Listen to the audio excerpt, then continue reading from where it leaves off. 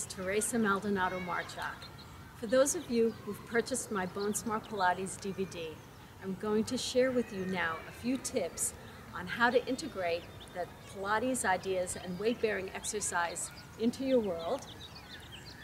We know that walking, brisk walking, and a weight-bearing exercise is good for your bones. So I'm going to share with you how to do that out in the world, and also how to incorporate Pilates-inspired exercises into your park area.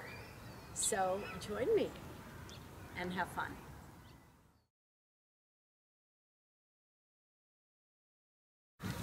Here are a few stretches that you can do right on a park bench.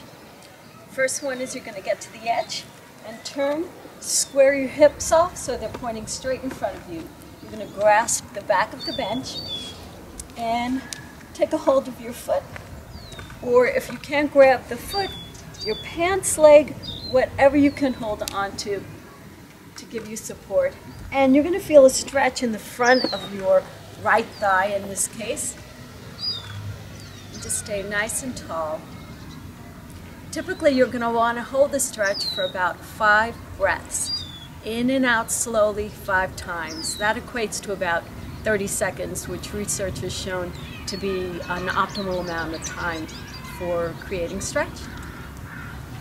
The next one is a hamstring stretch. You're going to extend that leg in front of you with the foot flexed. Get nice and tall and lengthened in your spine. Place your hands on the thigh of the bent knee, and you're just going to hinge forward slightly with a straight, flat back. Try not to pop the ribs, but keep them contained, and keep your tail lifted. And then you'll feel it in the back of the thigh. The final one is a piriformis stretch, and for that, you're going to cross your ankle over the opposite knee, again lengthen tall, and then lean forward with a flat back. And you'll feel this actually in your right butt cheek. And thank you. You gotta get out in the sun where you're really showing up.